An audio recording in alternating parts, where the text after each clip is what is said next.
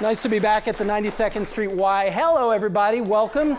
So glad everybody is here. This is going to be a fun night. Welcome to Magic Moments, an evening celebrating the music of Hal David and remembering Hal David tonight. And I think everybody here would certainly agree that it would be pretty much impossible to encapsulate Hal's incredible body of work and his entire career in the short time we have here tonight, but we're going to make the most of it, and we're going to be bringing you some insights, some highlights, some music, of course, and some moments through the words of Hal's wife and constant companion, the lovely Eunice David. We're so happy she's here, as well as a few women who have interpreted Hal's amazing lyrics over the years, including, of course, couldn't do the show without the incomparable Dionne Warwick. She'll be out here shortly.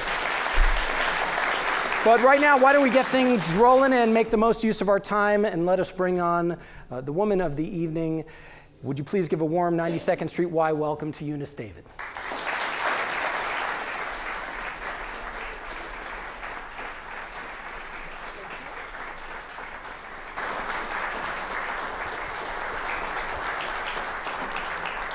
Excellent. How fun is this? I love it already. Well, this is particularly cool for me, and I'll just tell you very quickly. Obviously, as a self-proclaimed musicologist, I've always been an admirer of Hal David's work over the years, but in full disclosure, Eunice has known me since I was a small child, so it's like a double privilege for me being here with you tonight. And you're all grown up now. I love being with you. It is really great that we were able to do this together. I will point out, in addition to telling these great stories, a lot of which are seen in Eunice's great new book, she also put together this terrific slideshow that's going to help us through the evening with some terrific pictures, some great music. And Eunice, of course, just had to learn the remote control setup system for this whole computer here, so good luck with that. Thank you. You give me a lot of confidence. See how that goes. Obviously, the catalyst for tonight's program is this great book you've written, and it really does take us on such a wild ride. Well, it was wonderful for me to be able to write the book. Hal and I had an absolutely incredible 25 years together. We traveled, we did a lot of work for ASCAP. I was always with Hal when he was traveling for ASCAP and for songwriters, for the benefit of songwriters. And we just had a great time together. And I have to imagine, long before you ever knew Hal, you admired his work and his work with Bert. How did you guys meet? Well, actually, I admired their songs, but I didn't know that they were their songs. I thought Bert had written all of them. Hal and I were both widowed, and mutual friends in Los Angeles asked us to play mixed doubles tennis. And being an LA gal with my own car, I said, well, all right, I'll go and meet this other guy, but I'm taking my own car in case I have to make a quick getaway. Well, that didn't happen. The fellow I met, I thought his name was Hal Davis. I mean, that was my first mistake. He corrected that quickly. Then I said, well, what do you do? He said, I write songs. I said, well, would I know any of them? He said, well, there's a book with my lyrics. I'll see that you get a copy of it. So it really wasn't until the next day that I knew who I had played tennis with. Hal David. So I called my younger son, Donald, who was living in Boston at the time. I said, you know, I just met this really nice guy, but he has a strange profession. He's a songwriter. I said, you know the song, Raindrops Keep Fallin on My Head, don't you? And Donald said, oh, Mom, don't tell me you're dating Burt Bacharach.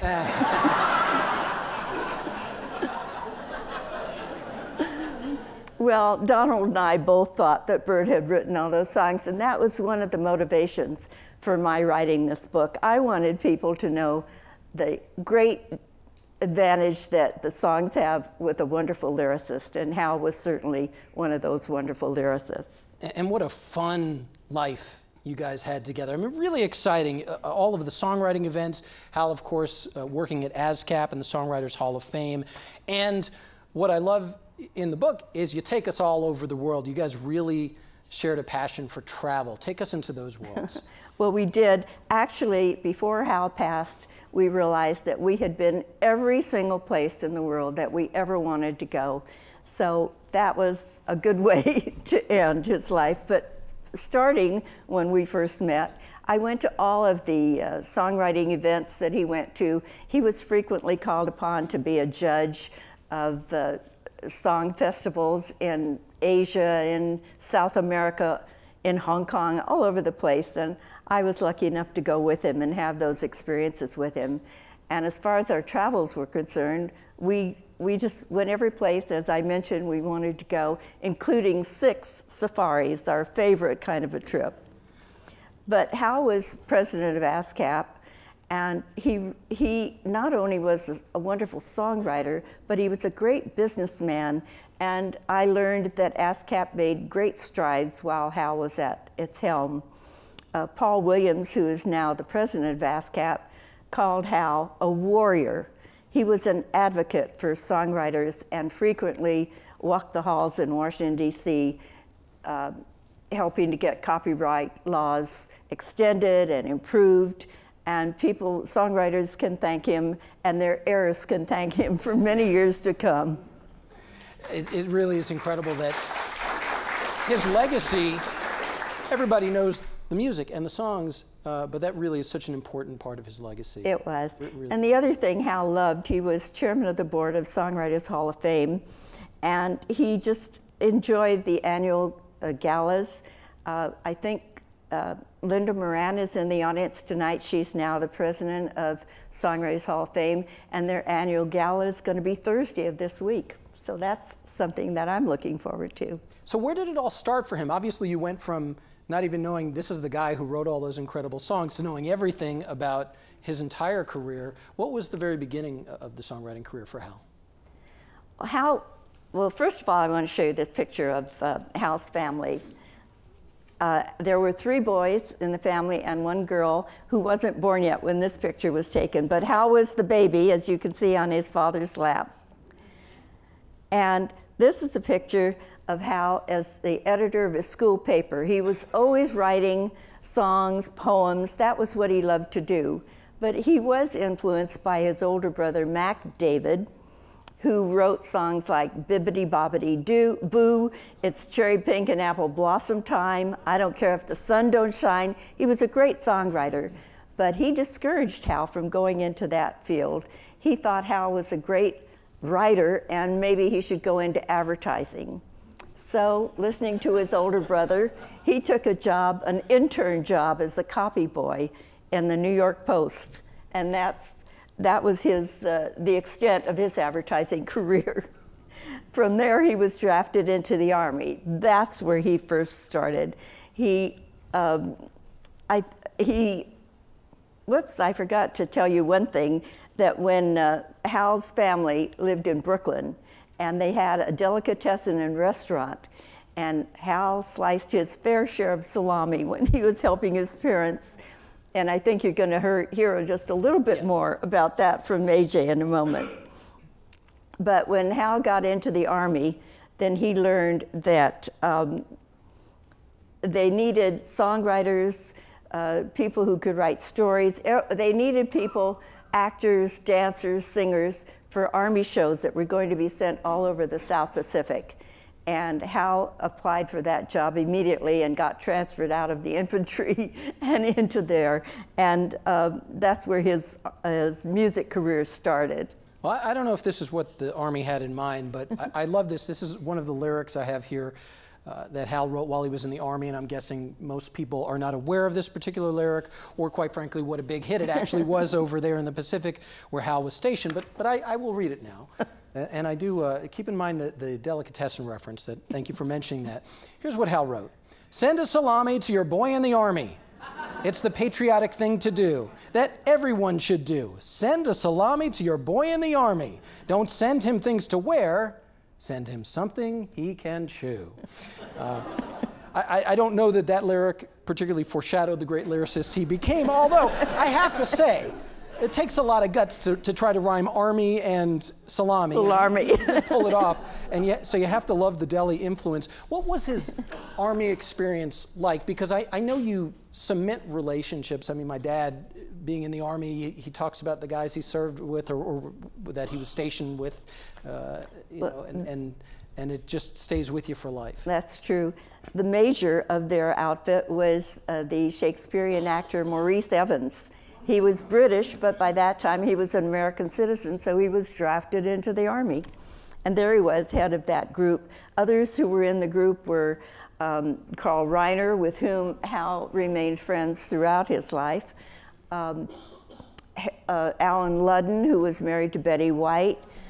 There were a whole bunch of young kids who wanted to be in showbiz, and many of them really made it. Howie Morris was one of them, Werner Klemper. They had a whole group, and they wrote and performed in those shows that went all over the South Pacific. And whenever anyone like Bob Hope or the other performers who helped out in World War II, whenever they came through Honolulu, they stopped by to see Major Evans, and Hal got to meet them also. So he was very excited, but he had a good Army career. Then he headed back, and he got his songwriting started in earnest, I guess. The minute he came back to New York, he decided he wasn't going to listen to his older brother. He wanted to write songs. So that's what he did. He just went door to door, knocking on doors, looking for opportunities, and that's how he got started. Okay, so to give you time frame now, we're at 1946, and that's when Hal actually recorded his first song. And you know Hal's songs, obviously, and you don't think of him as a controversial lyricist. However, his very first song that was recorded actually did cause a bit of controversy, and it'll be obvious why, I think. Go ahead, why don't we listen to a bit of this? Well, the song was called Horizontal. It was recorded by, you get an idea already, right? It was recorded by Pat Flowers with music by Lou Ricca. Filthy, filthy mind, or was it?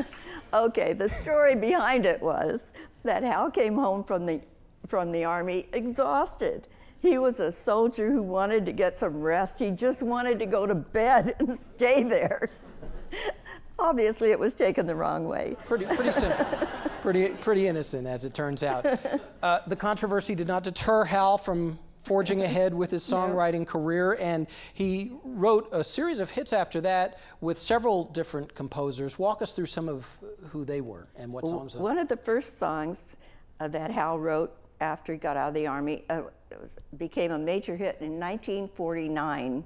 He met a fellow by the name of Don Rodney, who worked with Guy. He was a guitarist with Guy Lombardo's band. And they got together. Hal wrote the lyrics, which he titled The Four Winds and the Seven Seas. And Don took the lyrics to work with him that night when he was performing with the band, and in between band breaks, he finished writing the music to the song.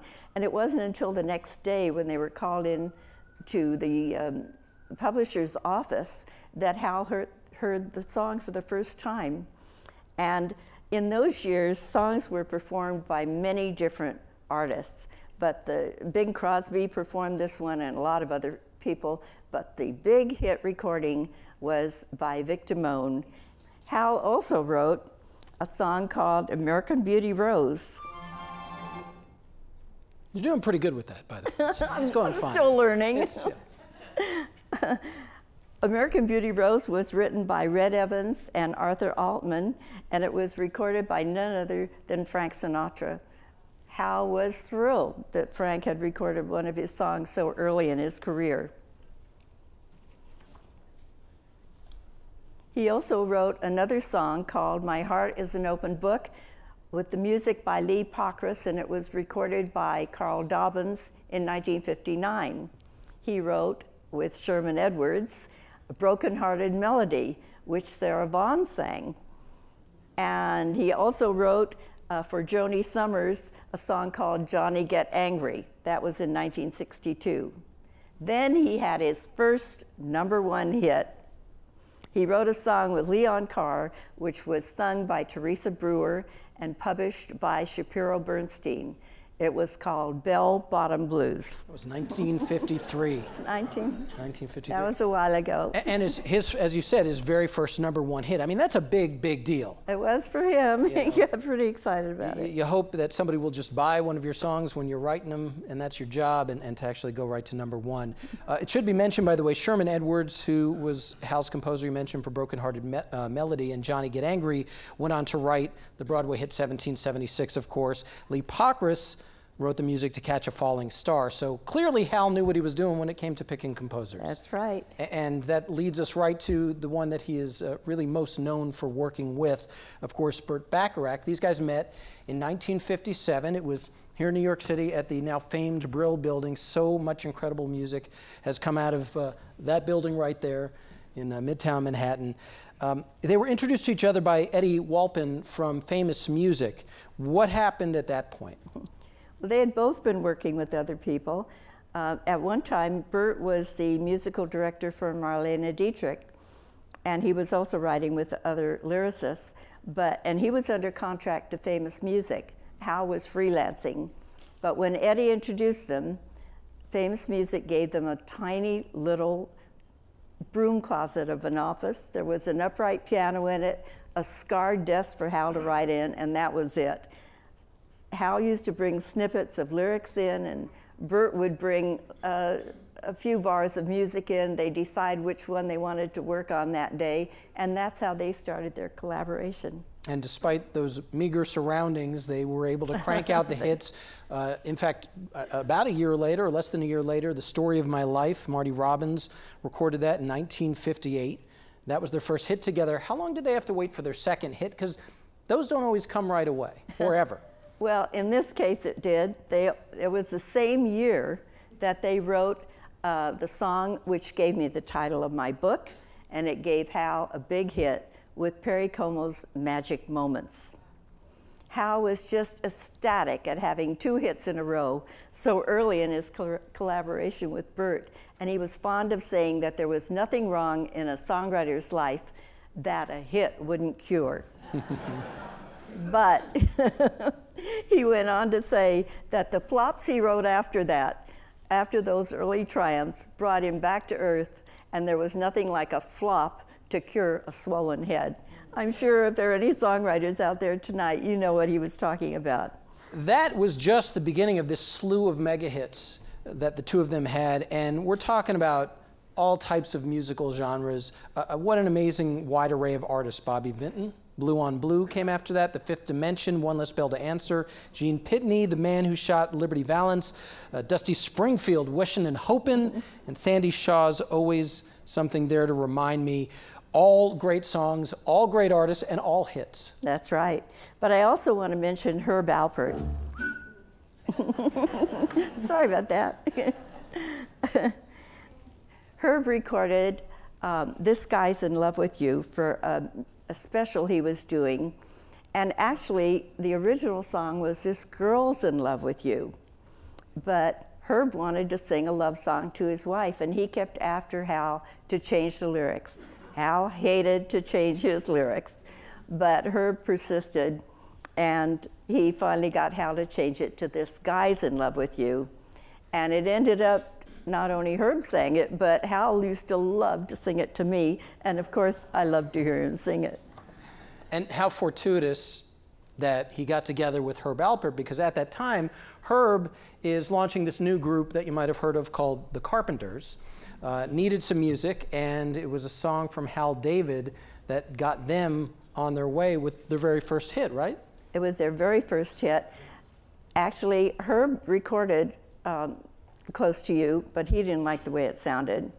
So he put it away in a trunk somewhere, but he had this new group, a brother and sister act, for his A&M records, and he was looking for something to give them for their very first song, and he pulled that song out, fortunately, and it was their breakthrough hit. It stayed at #1 on the Billboard Hot 100, was for 4 weeks, and it won them a Grammy for New Artist of the Year. She had a great voice, Karen. She passed away much too soon. Much too soon. Then, of course, came a slew of mega hits by a young lady by the name of Miss Dionne Warwick. More on that in just a few moments. But talk to me now and tell everybody about Hal's writing process. What kind of zone did he get into, or did he have a special place he liked to write? Actually, Hal had an office that he went to for business, but at our home, we shared an office and we each had a desk. And Hal would, if he received an assignment, he'd go to that desk. It was always piled with papers, notes, books, anything he could put on top of that desk, it went there. And the minute Hal needed to write something, he'd go to that desk and completely clear it off. It was quite amazing. You never got to see the top of the desk until Hal had that assignment. And I always thought it was sort of his way of clearing his mind, because he never sat at that desk to write. This is where he wrote. This was a rocking chair that I still have. It was repainted, restrung, recovered, and it was also used for an occasional nap. I think Hal must have considered it his good luck charm, because that's where he did all his writing. And go ahead. I just wanted to finish that because of his writing style. He always described himself as a laborer. He worked at the lyrics. They didn't just come that easily to him. And sometimes he was very reluctant to let a lyric or even a word go, but he was in a recording session and he had to just finish. The clock was ticking and he had no choice. So that's the way he wrote most of his songs. The song, What the World Needs Now Is Love, which you're going to hear later on, took him 3 years to write. He lived in Roslyn. He would drive in from Roslyn to the city and kept thinking of what the world didn't need now, didn't need more of, until one day, as he was driving in from Roslyn, he finally figured it out. But I hate to think of all those other motorists on the road while he was driving back and forth in those years trying to think of the right lyric. But literally, it was that version of road rage that brought that right. lyric, that last, that finished the lyric for him. You wrote something interesting in the book that I think anybody here who is an artist can relate to, certainly, and whatever you do in life, is when he would be anywhere and all of a sudden he would go away, or he'd get that vacant look on his face and people would refer to him at a dinner table or whatever. Oh, Hal's working. That's right. He just sort of went to that place. He was not only working when he got that look on his face, but he was always listening for someone to say something that he could then turn into a lyric. And it happened frequently. Or cut him off on right. LIE. Of course, all those pop hits on the radio and so much work for film over the years. He went on to write so many memorable songs for films. I have to imagine, at least I've heard other songwriters talk about this, how they approach different types of writing differently, and I imagine he approached the songs he wrote for film differently than those that were to be pop hits on the radio. He did. Well, one of the most iconic songs that Hal and Bert wrote was for the movie Butch Cassidy and the Sundance Kid, Raindrops Keep Falling on My Head. It was probably one of Hal's most popular songs. It was written over a 4th of July weekend. Hal was called in from New York and asked to come and perform this, see the screening. Thank you. the rough screening, because there was that one scene where they wanted a song. But Hal by the time he flew in from New York, he was sick as a dog. He just didn't think he could make it. Called the studio to tell him he wasn't coming. But they said he had to come because it was a 4th of July weekend and they were closing down and they needed him there. So somehow or other, he dragged himself over to the studio, saw that scene, and wrote the music and took it over to Bert, who had already written Hal wrote the lyrics. He took it over to Bert, who had already written the music. And as they say, the rest is history. They won the Academy Award for that song in 1970, and that pretty girl in the background is Candice Bergen. She's the one who presented it to them. How great is that? They also wrote the theme song for the film Alfie, Hal and Bert together, and do I have it right that is Bert's favorite Hal lyric? That's right. They also wrote songs for 3 James Bond movies. How cool is that? Tell me about those. Pretty good. Hal had a great friend by the name of John Barry who wrote, I don't know, maybe the music for 9 of those James Bond movies. So he called Hal to write, in 1979, he asked Hal to write Moonraker with him. That was performed by Shirley Bassey. And prior to that, John and Hal wrote We Have All the Time in the World, which was from the film His Majesty's Secret Service. Hal took that title from the final words that James Bond uttered in the movie. It was what his wife said when she was dying. And that was sung by Louis Armstrong. Unfortunately, he was ill at the time. That was the last movie he ever made. The James Bond series really started in 1968 with Casino Royale. Hal and Burt wrote one of their very famous, memorable film songs, The Look of Love. It was performed by Dusty Springfield and was a definite highlight of the film. And it went on to have a spectacular life of its own. Do you have any recollection of the first time you either heard a song and knew it was a Hal David song and you're like, oh, wow? Actually, no, probably because I think, like we're hearing tonight, I thought everything was Burt Bacharach. And it wasn't really until I started singing myself, and then I realized what the lyrics were. And now as a singer, it's all about the lyrics. That's the first thing I look for in a song. So, and I just think he's a genius, and he was so special, and he's just like certainly the soundtrack of my childhood and now my adulthood too.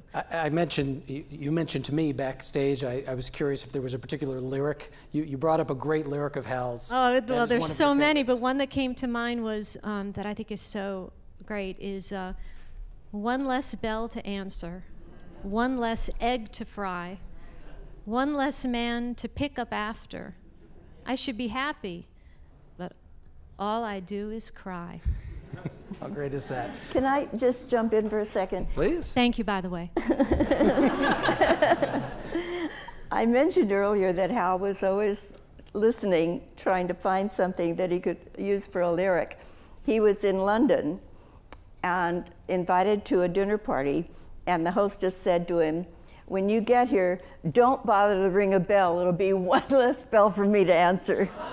That's fantastic. That's fantastic. So many songs for film, so many songs for the stage. I want to move on to that right now because Hal David and Burt Bacharach were very well known for the music that came out of Promises in particular. How did Hal get involved in this show? Hal always dreamt of doing a Broadway show. So when David Merrick called him and asked him and Burt to write the music for the show Promises with the book by Neil Simon, of course he just jumped at the opportunity.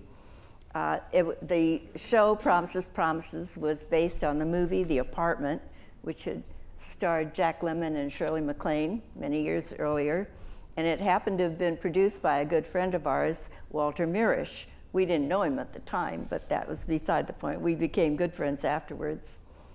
Jerry Orbach was the young lead in the show, and he was actually, the show itself was nominated for a Tony, and Jerry took home the Tony that year for Best Performance by a Leading Actor in a Musical. He later went on to star in the long-running TV show Law and Order, but at heart, he was a song and dance man. And one of the great things about Hal's life, and you really get this from Eunice's book, is that his life and his lyrics weave their way through pop culture history, and Jerry's story is just one of those examples of that. But back to Promises for a moment. There is a great story you have from one of the very memorable songs from that show. That's right. The opening act, the second act in the musical, Burt and Hal had written a song, and actually Neil had written a scene. They loved it. David Merrick loved it. The director, the choreographer loved it. Everybody loved it, but the audience. It just fell flat. So it was decided Neil had to sit down, write a whole new scene, and Burt and Hal had to write a new song to go with the scene. But Burt was in the hospital with pneumonia. And there was nothing he could do. David Merrick was tearing his hair out, but Hal sat down and started to write the lyric because he wanted to prove to David that something was happening. Well, the song turned out to be I'll never fall in love again. Thank you. I'll Never Fall in Love Again. It was sung by the ingenue who had just broken up from having a big affair with her boss. And she took sleeping pills because she was so upset. The young man, in this case it was Jerry Orbach, came to his apartment where she was and revived her. And she grabbed his guitar and started singing I'll Never Fall in Love Again. And once again, Hal, without really realizing it, used real life to help him write his lyrics because he rhymed pneumonia with phonia. And people tease him about that rhyme, but it has lasted a long time. Hey, Army Salami. I mean, come on. That's where he got that start. That show ran for 1,281 performances, and the cast album won the Grammy Award for the Best Cast Recording. So that was pretty good.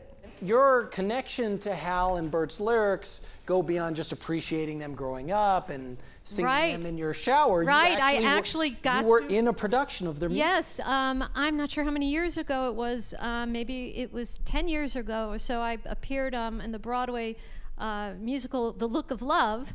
I did not sing that song in it, but it was a review of the music and lyrics of Bert and Hal. And it was a dream come true for me to get to, be a part of a show that celebrated their music.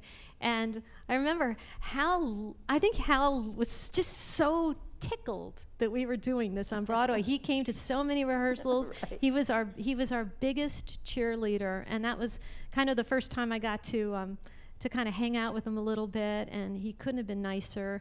And I sent him a recording then years later, and you guys would come to shows I would do in LA, right. And then he asked me to sing at his 90th birthday party with an incredible roster, including Dionne. And so I've just always felt this great fondness for him, and the times that we were together were very, very special. I can imagine what it was like for him sitting in the audience watching that. And I do have to ask you, because it brings to mind for me, what was it like? What was his reaction? Inevitably, you'd be in the car driving somewhere and one of his songs would come on. Would he crank it up? Would he turn the station? Would he say, I really didn't like how they emphasized that particular lyric there? Never. He always loved hearing his songs. He was so thrilled to hear them. Really, he was just like a kid. He was always in Europe, wherever we were traveling, if one of his songs would come on, and it was just terrific. Yeah, you get the impression he got a big kick out of what he did and the difference between him sitting in his chair and writing these songs, and then, wow, there it is. And that never got old for him, did it? Never. Let's shift gears and go country for a moment, shall we? Right. Hal, of course, had several country hits. Back in the 60s, he wrote a song with Paul Hampton that was Sea of Heartbreak. That was a big hit for Marty Robbins, who was a very popular country star at the time. That was in 1961 when that song became a hit. But what happened with it in 2009, Eunice? Well, first of all, in '61, it was Paul himself who suggested the title of the song because he was going through a terrible divorce, and he told Hal he was drowning in a sea of heartbreak. So that's how that came about. But in 2009, before Johnny Cash died, he suggested a list of 100 songs that he wanted his daughter Roseanne to record. And one of those songs was Sea of Heartbreak. She recorded an album called The List, and Sea of Heartbreak became the #1 song on that recording. She did it as a duet with Bruce Springsteen, and it was nominated for a Grammy. In fact, it became Roseanne's first top 10 album in, whoops, how do we get promises up there? Other way. I'm going to get you one. Maybe I went the wrong way. Really there we go. There's Roseanne. The song was nominated for a Grammy, and it became Roseanne's first top 10. I mentioned that in 22 years. So Hal also wrote with North Carolina composer Archie Jordan. They did Almost Like a Song that appeared in the film Bridges of Madison County. So that was another big hit there. And there's another song, and this goes back to something that Liz said, and I think a lot of people in the audience are saying, and I, as a self-proclaimed musicologist, said when I realized this next story, I had no idea Hal David wrote that song. And I have a feeling a lot of you are saying that tonight. There was this blockbuster that he wrote with Albert Hammond, again, working with Albert. Right. It became a hit for a major country icon and a guy who at that time had become this international superstar. You have to tell this story. Okay. I'm always happy to tell that story. It's a fun story. But first of all, I want to point out how, being from Brooklyn, when he was a young man, didn't hear many country songs. And he always said he didn't realize he was writing a country song. But country singers performed them, and they became great hits for him. So he was really delighted. But this next song, he wrote with composer Albert Hammond, as AJ just said. And Albert himself recorded it, but it wasn't a success. Engelbert Humperdinck recorded it. It wasn't even released. And Bobby Vinton recorded it. It wasn't released. Hal was sure the song was a goner. But one day, Albert called him and asked him to send over the lead sheet for the song. And about that time, a fellow by the name of Willie Nelson walked into Albert's office, and he saw the lead sheet. He said, you know, I've always wanted to do a Hal David song. And Albert said, well, I'm sorry, this is meant for a new Spanish singer. He's a major hit in Europe, but he hasn't made it into the United States yet, and this is going to be his breakthrough song. And Willie said, well, I love to do duets. So that's how it started.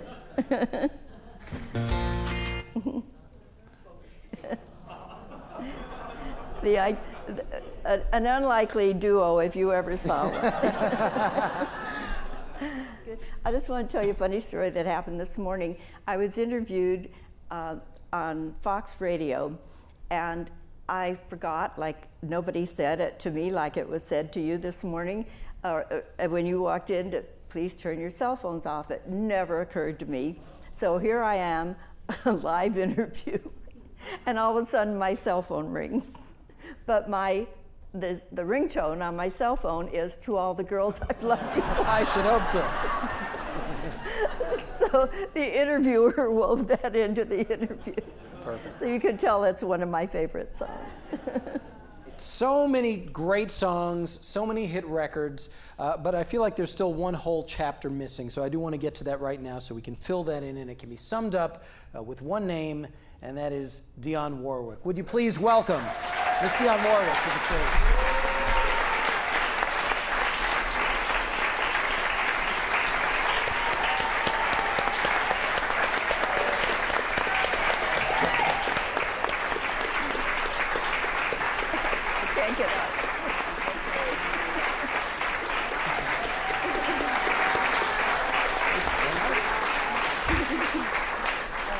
Are you having a good time?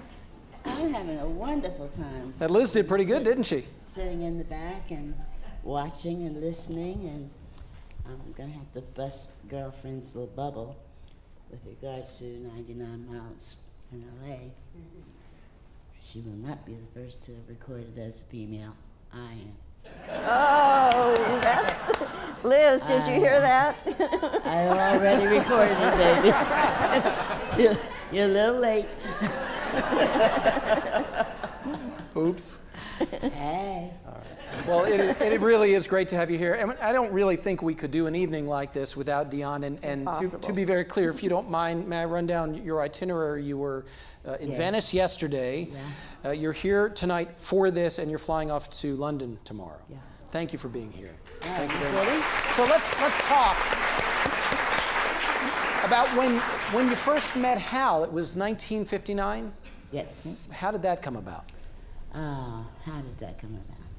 Well, actually, I met Bert first. I had a group that was doing a multitude of background sessions in New York, and one of the sessions we did was for the Drifters that Bert had written a song with another songwriter, Bob Hilliard. And it was called Mexican Divorce. And we did the background for it, and Bert approached me after the session was over and asked if I'd be interested in doing demonstration records of songs that he would be writing with a new songwriting partner named Hal David. And I said, yeah, well, you know, as long as it doesn't interfere with my education, because my mother would kill you. True. And as it turned out, that was my first encounter with Hal David. Wow. Well, what it led to is pretty incredible. Some artists get a little embarrassed when they hear all their stats, but I don't care because this is just awesome. Between 1962 and 1998, you charted 56 singles written by Hal and Bert. That includes 22 songs that were in the top 40, 12 that were in the top 20, 9 top 10 on Billboard's Hot 100. I actually don't think there's ever been a team that has ever topped that record. Can you possibly articulate, Dionne, how that level of success felt? You know, being on the road, first of all, you don't get an opportunity to even think about it. Yeah. I don't think we really had time to think about it. You know, when I came off the road performing and doing, you know, concerts and things of that nature, and they were ready to go into the studio again, would either meet at Bert's apartment with Hal and myself and Bert, or at the, God bless you, seriously, at the Brill Building, in that little tiny office. My God. Yeah. I was listening to the description of that office, and it was so true. Yeah. I mean, we walked in this way and stood against the wall. No, but it was wonderful. It was wonderful. Yeah, a lot of really amazing energy surrounded that building, Oh, yeah. and you feel it to this day when you walk in there, even if, you know, the same thing's not going on. So, first of all, now that you have some time to step back, even though you are so very busy, appreciate all of that success, because you know, or what it has done for the people whose lives have been filled with joy because of you putting your voice to those songs. That's important wonderful. to do. And I'm going to speak to Hal David. I absolutely adored him.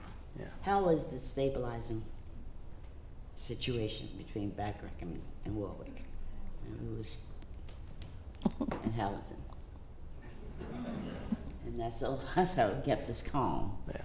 And you know, every interview that I did, everybody of course said, oh, Bert. And I said, hey, darling, there's a man named Hal David. And if you didn't have him doing what he did, we'd all be humming. And that's the truth. So, I am thrilled to be here this evening to be a part of celebrating. Oh, what's that? Look at that. Celebrating. So let me ask you this, because obviously we know all the hits, and there was hit after hit after hit. It's hard for me to imagine that there were any flops in there. Oh, yeah, there were. Yeah?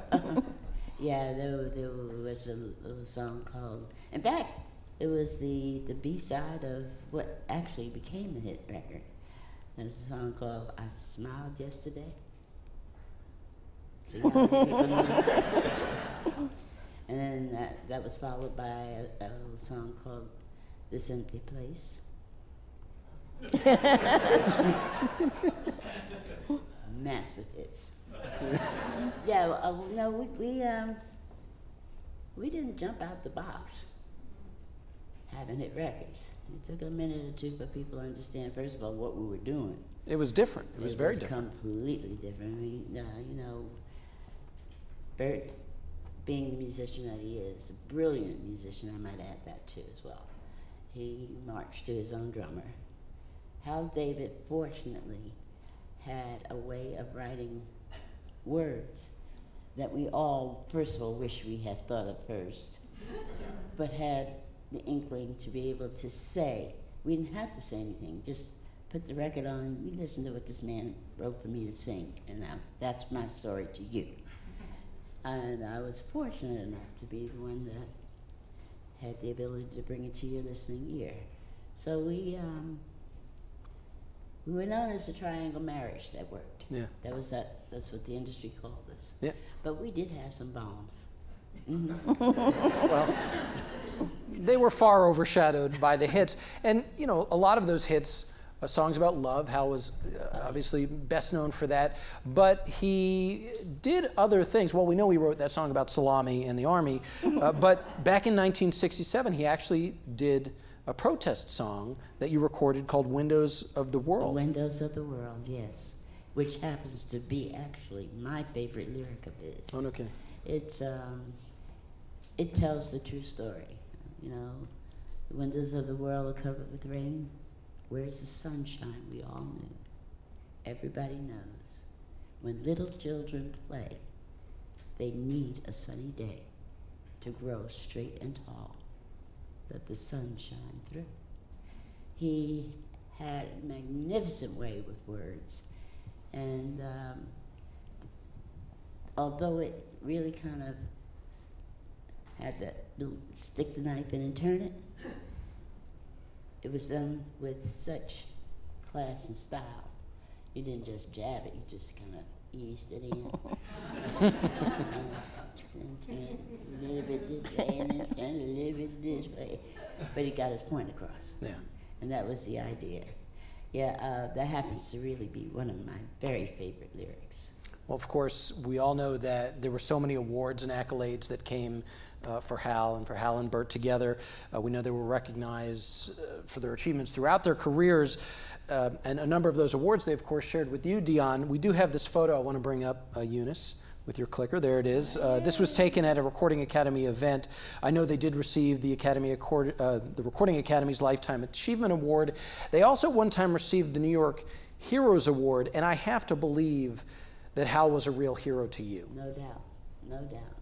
He was probably one of the kindest human beings that I had the privilege of knowing and interfacing with. He epitomized the word gentle man. That's what he was, a gentle man. Yeah, I loved him, I really did. Well, some of the other awards, they went on to receive an Oscar, Tony nomination, British Ivor Novello. They were inducted into the Songwriters Hall of Fame, of course, and that's an organization that Hal later chaired.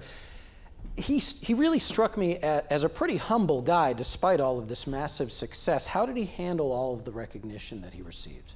I think I mentioned earlier, he was like a little kid when he received an award. He said he never, in his wildest imagination, anticipated receiving the accolades that he ended up getting.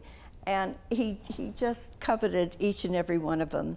He was especially proud. He was the first non-British songwriter to receive the coveted Ivor Novello Award. We went to London for him to get that, and the town just turned out for him, and he just couldn't have been happier. Well, something that I know completely tickled him was when he got his star on Hollywood Boulevard on the Hollywood Walk of Fame. There it is, yeah.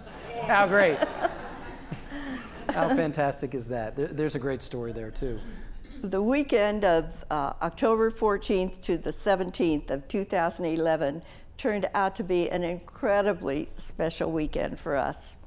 It began with his star on the Hollywood Walk of Fame and went on from there, which I'll tell you about in a minute. Hal was really jazzed that he was getting that star.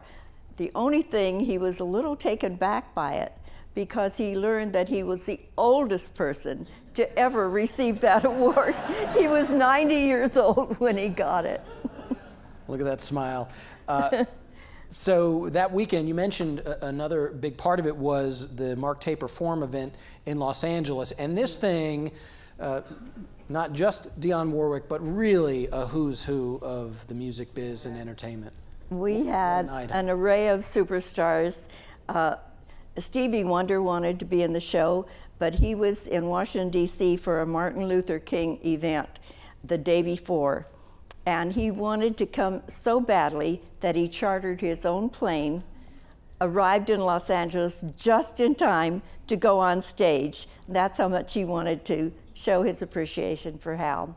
The others, of course, Dionne was there, Burt Bacharach was there, Herb Alpert, Paul Williams, Smokey Robinson, B.J. Thomas, Jackie DeShannon. Well, you can see there were so many more. It was just an incredible evening. It was produced by ASCAP's Karen Sherry, and everybody who, yes. As Tonight's Show, by the way, was produced by Karen. Yeah.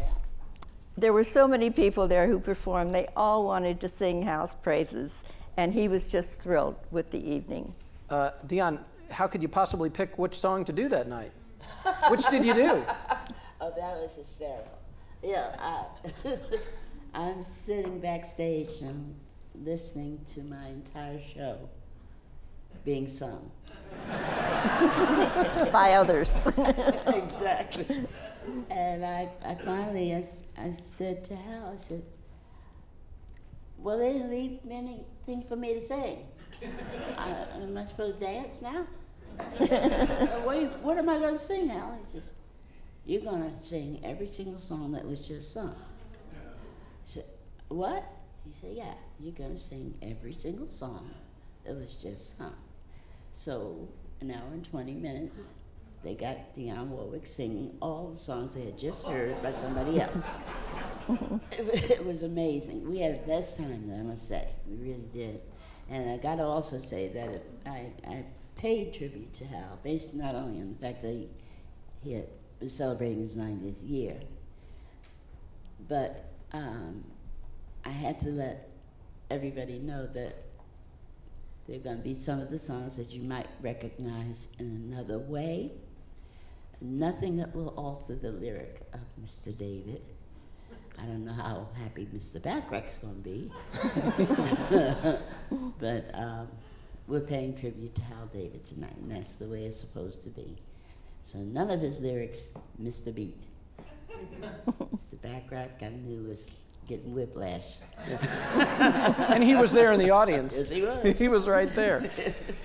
So not just all the big stars, of course, who want to sing his songs, but of course, throughout the years, Hal rubbed elbows with several presidents and first ladies. Give me a couple of highlights from those experiences. When Nancy Reagan was the first lady, she wrote a book for her project called, it was the Foster Grandparents Program. She wrote a book called To Love a Child. And it was suggested that maybe it would sell even better if it had a song to go with it. So she called Hal, and he in turn called a fellow by the name of Joe Raposo from Sesame Street fame, and the two of them wrote the song and called Nancy to come in from Washington, D.C. to hear it. Actually, they offered to go there. She said, no, you wrote the song, I'm coming to you. So this picture shows her wiping a tear. It wasn't because she didn't like the song. She was just so touched by it that she couldn't help but cry a little bit over it. And it was a beautiful song. And then somebody had to record it. Well, Nancy's good friend was Frank Sinatra. Of course, she asked that he sing it. He did. They did. Everyone was thrilled with the song, and it was the book and the song were a big success. And speaking of Nancy Reagan, Dionne, I think this was 1983. She hosted a little party at 20th Century Fox in Hollywood for the Queen of England, yeah. Queen Elizabeth. What was that like? You know, you were meeting Nancy Reagan and you're performing for the Queen. Yeah, well, I'd already met Nancy on several occasions. Her husband being president of the U.S. of A. He had appointed me the ambassador of health for the United States, the first and only, and there ain't been none since, and I know why. 'Cause let me tell you, it ain't an easy job. It's not easy at all, but we got through that. When I got the invitation to be a part of this particular show, it was amazing. It was Sinatra, Perry Como, George Burns. And I'm certain it was two other people I can't remember, and myself. This is my second time I had performed before the Queen. And it was, I mean, what can you say when you're standing in front of Queen? Well, it was old hat for you by then, second time. Oh, yeah. Oh, great.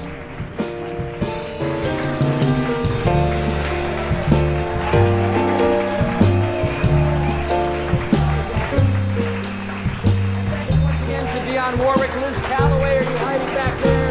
Thank you, Liz, very much.